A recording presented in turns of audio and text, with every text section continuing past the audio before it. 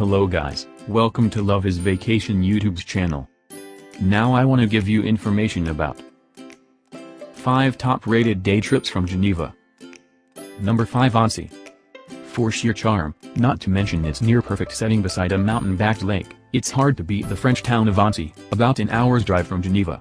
The Counts of Geneva made Annecy their home and headquarters in the early 1200s, and you can learn more about the town's history at the museum inside the Chateau d'Annecy, a restored castle that dominates the Vieille Ville, Old Town.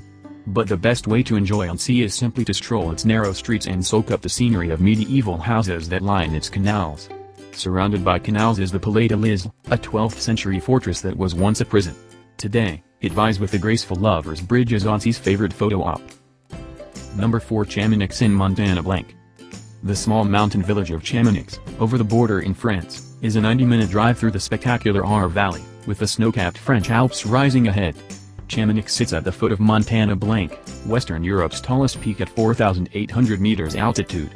For even better alpine views, ride the cable car to the peak of Aiguille du Midi for a panorama that includes Montana and the French, Swiss, and Italian Alps. Its rocky summit has snow year-round, and on a clear day, you can see the Matterhorn. Number 3, Montana Salve. On the French border south of Geneva, Montana Salve is a limestone ridge that offers outstanding views of the lake and the Alps. Along with the views, you can enjoy hiking and rock climbing here, or simply take the 6-minute cable car from Vieille, at the French border, to an elevation of 1,143 meters.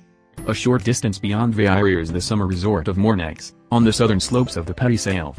From the resort of Monadier, in a cleft between the Petit and Grand Salve, it is a half-hour climb to the summit of the Petit Salve. At 1.5 kilometers from the Monadier, a road on the right leads to magnificent views of the Montana chain, Lake Geneva, and the Jura, as well as to a path, also about 30 minutes climb, ascending to the Crête de Grange Tournier. At 1,308 meters, this is the highest point on the Grand Salve. Number 2, Chateau Chillon. The formidable walls of the 9th century Chateau Chillon rise directly from the waters of Lake Geneva in one of Europe's most dramatic settings for a castle. Its literary fame as the basis for Byron's The Prisoner of Chillon arises from a true story, and you can still see the ring in the wall where François de Bonnevard was held. The Counts and Dukes of Savoy gave the castle its present form in the 13th century, but you can still explore the original foundations and cavernous underground vaults with massive pillars carved out of bedrock. Follow the well-marked tour route to see the entire castle complex, which includes upwards of 20 buildings. Costumed guides add to the experience of some rooms with stories that bring the castle to life. Number 1, Scenic Lake Tour.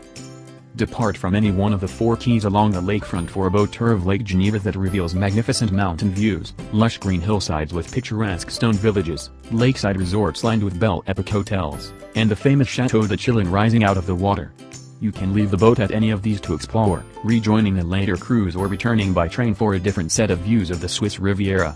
At Montreux, you can board the narrow-gauge Rochers de Nirac railway that climbs to 360-degree alpine views. 8 of Lake Geneva Navigation Company's 20 boats are historic paddle-wheelers, and on any you can choose a seat on the deck or in glass-walled salons. Thank you for watching. Don't forget to like, comment and subscribe.